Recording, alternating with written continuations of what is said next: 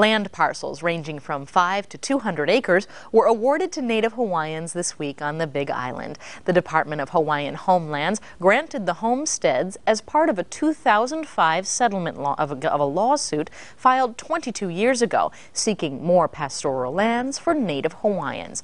Recipients who waited decades for the resolution expressed their gratitude.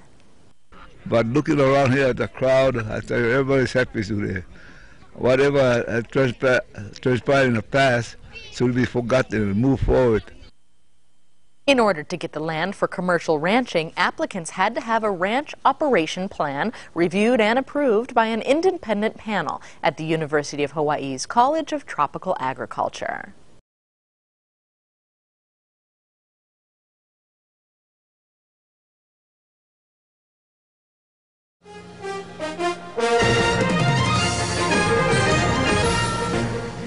More than a dozen Native Hawaiians are proud owners of land on the Big Island. Earlier this week, the Department of Hawaiian Home Lands awarded 17 applicants homesteads in Honokaia. In 1985, the applicants filed a lawsuit seeking land, and in 2005, a settlement awarded more land than was requested.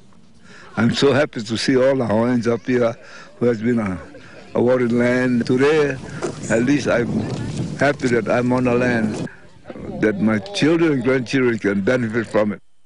The families selected had to provide a plan for a ranching operation before being accepted.